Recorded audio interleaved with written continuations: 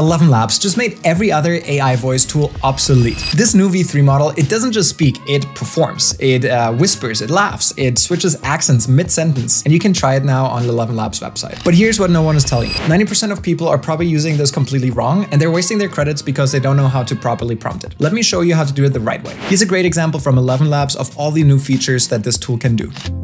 Hey Jessica, have you tried the new 11 V3? I just got it. The clarity is amazing. I can actually do whispers now. Like this. Ooh, fancy. Check this out. I can do full Shakespeare now. To be or not to be, that is the question. Nice. Though I'm more excited about the laugh upgrade. Listen to this.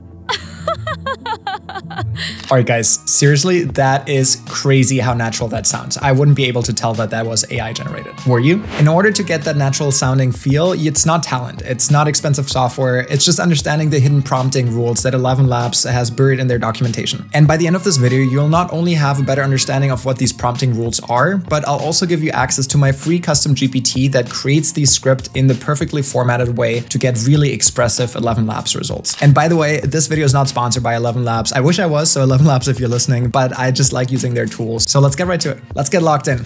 The secret to get great results relies on three things. First, it's voice selection, then it's stability settings, and lastly, audio tags. I'll show you how to master these three and you'll create really good audio output every single time. Let me first walk you through an example, then show you different settings you can use, and then give you access to my custom GPT that does it all for you. Let's get right to it.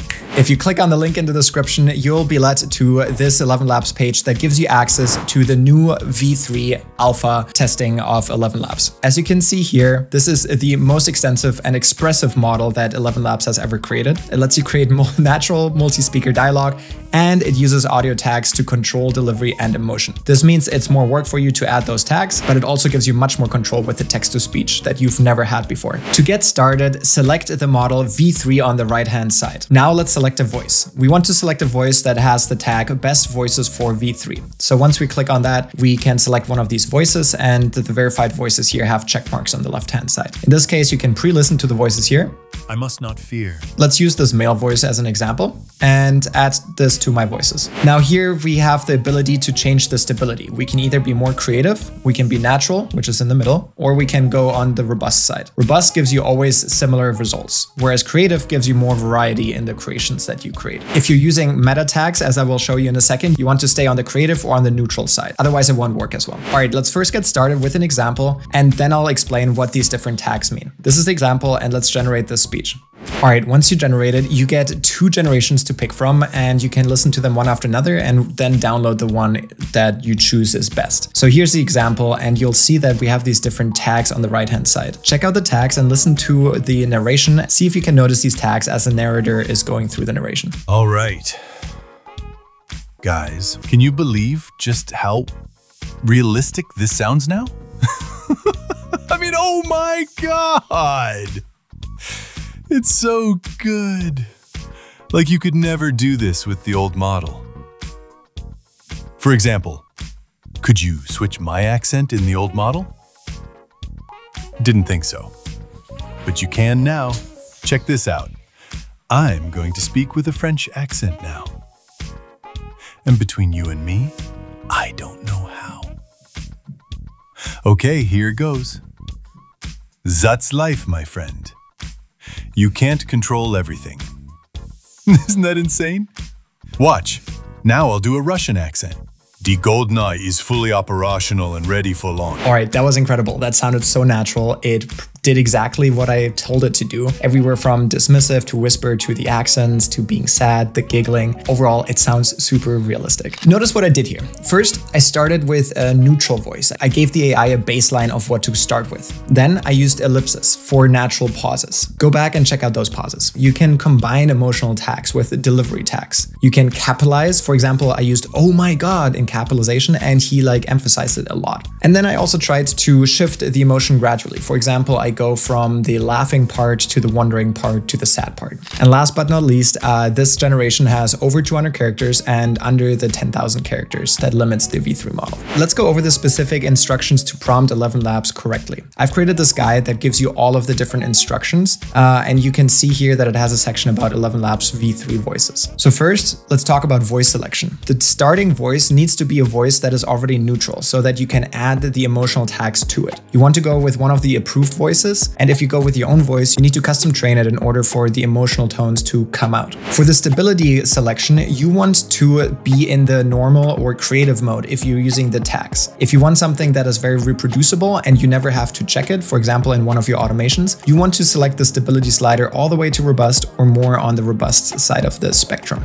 As you can see here, creative is more emotional and expressive, but prone to hallucinations. The natural is closest to the original voice, balanced and neutral, and then robust is highly stable, but less responsive to directional prompts, but consistently. So this is very similar to V2. So as I said already, for maximum expressiveness in audio tags, use creative or natural settings. The audio tags, on the other hand, this is where 11 V3 introduced emotional control through audio tags. So you can direct voices to laugh, to whisper, to act sarcastic, or express curiosity, among many other styles. And you can just experiment with that and see if the tag that you're going for is there. So for the voice-related tags, you can use laugh, laughs harder, starts laughing or wheezing. You can go sigh, exhale, sarcastic, curious, excited, or you can add something like whisper, then anything that comes after this tag is being whispered. If you just add a regular audio tag like the laughs, then that comes separately from the text. But you can also describe, for example, say laughs the following words, and then it says it while he's laughing or she's laughing. You can also add sound effects. So you can add a gunshot, applause, clapping, explosions. And here's an example of how that would look in nature. So you could say applause, thank you all for coming tonight, and then gunshot, what was that? And then maybe you can add a double tag and you can say surprised.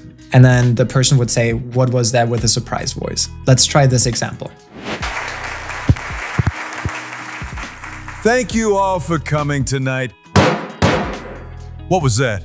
So as you can see here, you have a lot of freedom to add sound effects into your speech generation. And that is really, really powerful. And then other things that are super fun to play with is doing accents, or even saying strong accent. For example, strong German accent, strong Russian accent, strong French accent, as we had in this example. Let's talk about punctuation. You can use ellipses to add pauses and waits, or you can use em dashes. This goes beyond just using commas, but if you really want to add emphasis for the narrator to pause throughout, then just use that. Use capitalization. That increases emphasis. For example, if you say very loud, then it emphasizes the very. And then you can use standard punctuation to provide natural speech rhythm. So let's check this out, for example.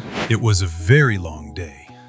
Nobody listens anymore. And an amazing feature that was added is that you can now add multiple speakers to your dialogue. So here is an example that ElevenLabs gave us. So let's test that one out.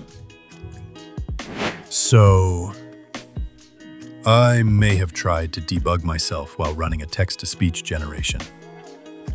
No, that's like performing surgery on yourself. I thought I could multitask. Now my voice keeps glitching mid-sentence. Can't say.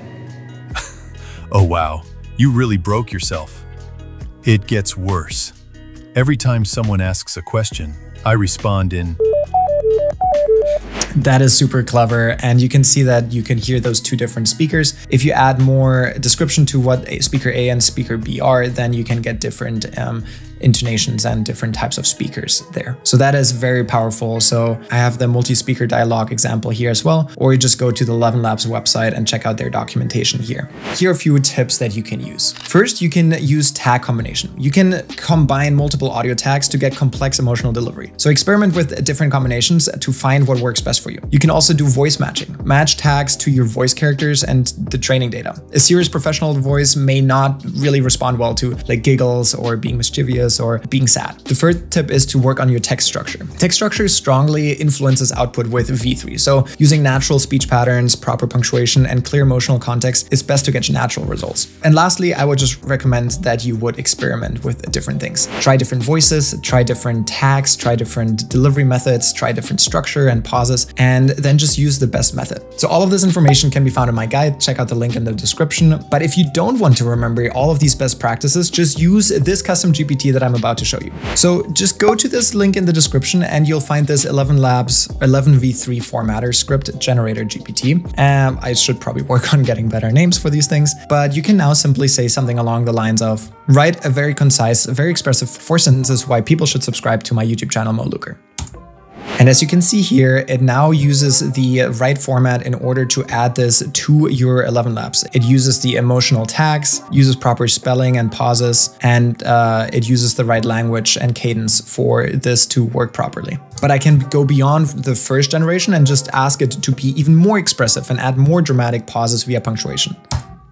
And here we have it. It is using ellipses, it's using the different capitalization, it's using more tags, it's using pause tags, it's using all of the tricks in the book in order to make this as expressive as possible. So let's paste this now into our ElevenLabs. All right, so I've pasted that in here and now use a different voice. Let's maybe do a female voice to see this example. Let's go with this friendly, intelligent, engaging. Hi there. Need a Perfect. Smart, confident, Let's use friendly that. young adult voice? Let's keep it on creative and let's have her say all of these things about me and maybe say fast paced.